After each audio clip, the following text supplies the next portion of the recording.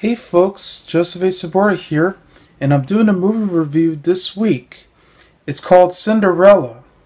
It's Disney's live-action adaptation that's based on a classic fairy tale by Charles Perrault, which in turn was based on the 1950s animated classic. It stars Lily James, Eloise Webb, Cate Blanchett, Richard Madden, Helena Bonham Carter, Sophie McShera, Holliday Grainger, Nonso Anozie, Jacobi, Stellan Skarsgård, Hayley Atwell, and Ben Chaplin. It's written by Weitz, who's also the director of the movie The Golden Compass, and it's directed by Shakespearean actor and director Kenneth, who did Henry V, Mary Shelley's Frankenstein, and of course, 4 from 2011. Yeah, based on the Marvel comic book. The movie begins when a young girl named Ella, who winds up living with her wealthy parents in a beautiful estate in a peaceful kingdom. Her mother had taught Ella how to believe in the existence of magic, including making contact and be friends with many animals, as well as the mice themselves. Things were going pretty well for Ella and her family, until suddenly her mother winds up suffering an illness and dies after she made a promise to her to show kindness and courage. Years later, as she became a teenager, who's now played by Lily James, which suddenly her father, who's played by Ben Chaplin, winds up meeting the widow of an acquaintance named Lady Tremaine, who's played by Cate Blanchett, along with her 2 stepdaughters, Drusilla and Anastasia, both played by Sophie, McShera, and Holliday Grainger. Soon, Ella had welcomed her stepfamily despite of their unpleasant attitudes that the stepsisters had, and tries to protect her mouse friends from the cat named Lucifer, that black cat that Lady Tremaine has. But soon after, Ella's father winds up on a business trip, promising the stepsisters some gifts. Which apparently winds up becoming even a bigger problem, was when Lady Tremaine winds up showing her true identity of becoming very cold-hearted, cruel, and jealous. She winds up sending Ella to stay on top of the attic while the stepsisters take over her room. So that means, all this time, things are just going to go simply as planned. That is until she overheard that her father had passed away due to an illness that he had, which leaves Lady Tremaine desperate for money that she actually fires the entire servants and hired Ella to do all the work around the house. Leaving the step family eating all breakfast, lunch, and dinner, and all this other stuff, and of course just leaving Ella all alone, including her attic. Which then, one cold evening, she winds up staying downstairs into the fireplace just to keep her warm. But as the morning comes, she woke up, almost forgot her breakfast to the step family, and then they wound up eating, just cleaning up, and then they started taunting and teasing her, and actually calling her, as we speak, Cinderella. Ella winds up going for a ride into the woods, where he winds up encountering a hunting party, which she actually meets what seems to be, you guessed it, Prince Charming named Kit, who's played by Richard Madden. Of course, Kit winds up being enchanted by her charm, kindness, and unique look of the outdoor life. Yeah, he became very infatuated with her, just making all these conversations and all that while riding on the horse. Yeah, only to discover that he only has a few days left before the ball arrives, which the king offered the kid to actually marry the bride, which apparently he wanted to at first, but then suddenly, he just couldn't get over the girl that he just met in the woods. Yeah, very mysterious.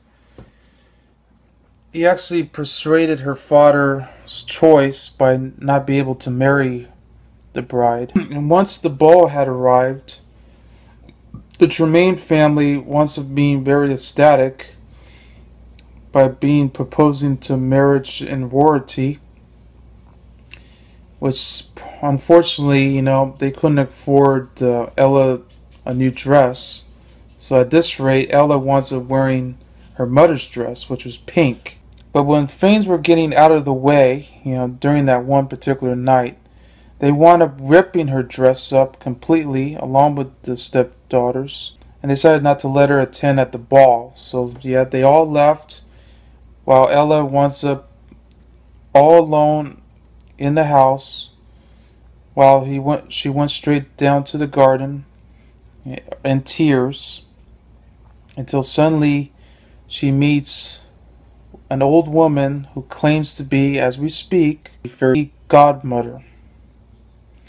Yep, who's played by Helen Bonham Carter. As Ella gave her a drink of water, she wants to transform into her true self, using all of her magic to actually turn a pumpkin into a magnificent carriage, 4 mice into horses, 2 lizards into footmen, and a goose into a coachman. She then transforms Ella's mother's dress into a gorgeous blue gown. Yeah, that's very magic.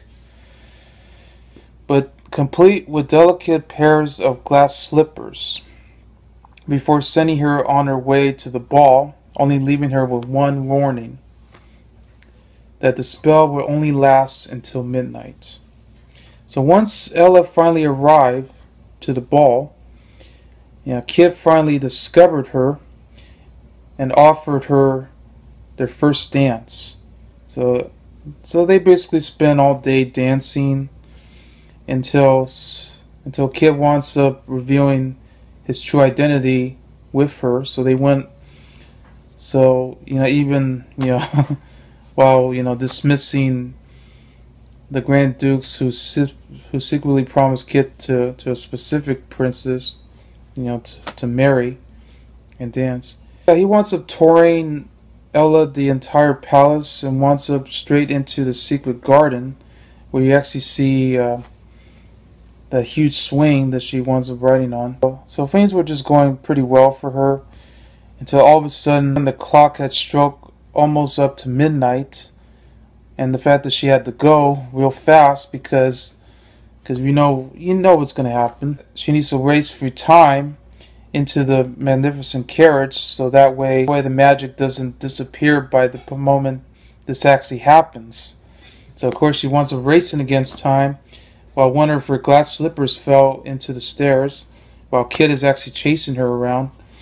Yeah, and then also wound up having all the guards and all the rest chasing her all the way, while the carriage and the rest of the crew winds up transforming back to their usual selves. So, and then when it rained, things were just going great. So now she finally gets to go back home, pretending like all this had never happened. She actually took one glass slipper and hid it inside the attic, just to keep it safe. So yeah, it was definitely the best night that she ever had. But then all of a sudden, the king actually dies, only leaving Kit before giving the permission to actually find the girl and marries her as he wishes. So once Kit becomes king, he announced that every maiden in the entire kingdom to actually try on the glass slipper. Yeah, which none of them fit at all. Ella winds up actually going to the attic just to find the other slipper, which all of a sudden Lady Tremaine actually took it from her and smashed it. And then after that, she locked her inside the attic. Yeah, with nowhere else to go. Yeah, already being captured. Suddenly the mice winds up opening the glass window. Yeah, while the guards, the Grand Duke, and all the rest are still searching for the girl that kid had met. Suddenly, they've wound up into the house. Where Lady Tremaine, discovered them and talking about what's going on. That is until, only pretending that, basically just trying the same slipper. Not which the stepsisters had tried, and unfortunately they both never fit at all. So that is until they heard Ella singing Lavender's Blue, through the window that the mice had opened. So the Grand Duke tried to leave, but only Kid actually reveals himself as in demand to investigate the actual sound that he just heard. So once Ella was found, Lady Tremaine had forbidden her not to go downstairs. Yeah. But of course it was overruled by the captain, and Ella told Lady Tremaine that she would not stay up there, that she's never been her mother and all that. Yeah, whatever. Well, she finally went down and meet Kit as they finally reunited. Kit actually recognized Ella, even with one shoe, which actually fits perfectly. Then she finally reveals her name, which is, of course, Ella in Cinderella. The stepsisters pleaded for forgiveness, including Lady Tremaine, which Ella forgave her.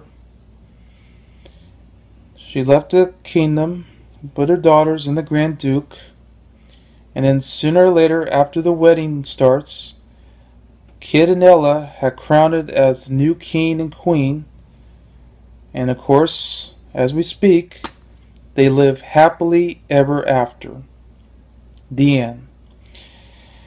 And without a doubt, this is the best adaptation that Disney had to offer. And I think it's definitely right up there with the 1950 animated classic, as well as Ever After, a Cinderella Story, the one with Drew Barrymore, which I really love. I mean, that was one of my favorite adaptations. This was definitely well made. I mean, with all the special effects that they put into it, all the CGI effects and everything, it was perfect. I mean, definitely what they need to have. And because I know Disney wants to come up with more live-action adaptations of fairy tales and all that, and all these other movies that they come up with. So this was definitely perfect. And Lily James did an awesome job playing the role of Ella. I think this is definitely perfect because she definitely shows, courage and kindness and everything that her mother promised in the movie.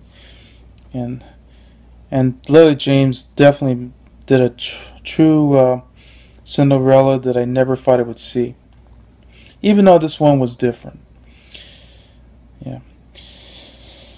And I also love the cast in the movie. I thought Cate Blanchett did a great job playing, the villain, Lady Tremaine. Definitely the wicked stepmother that was the widower of the acquaintance.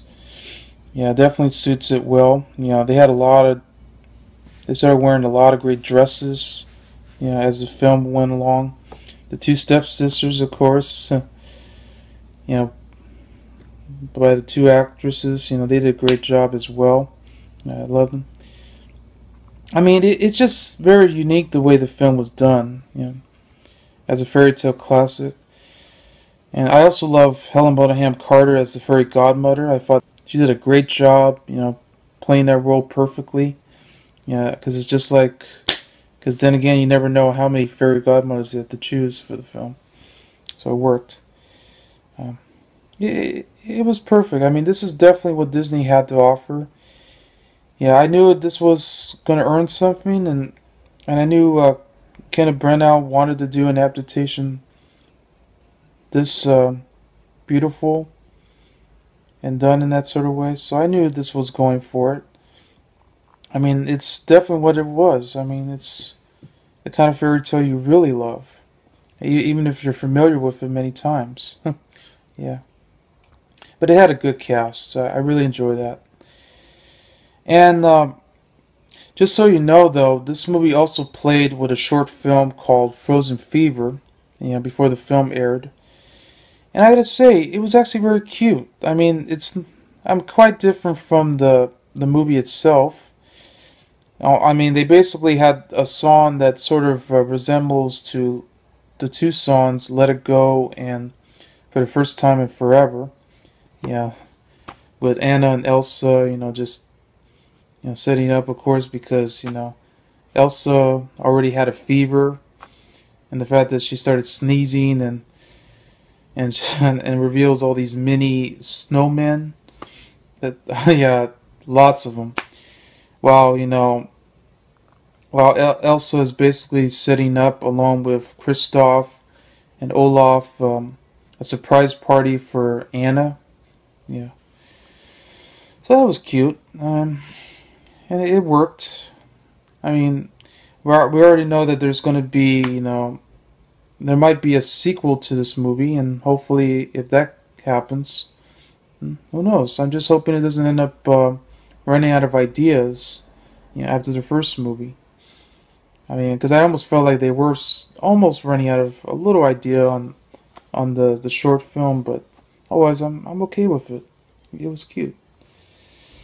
So anyway, Cinderella, definitely worth watching.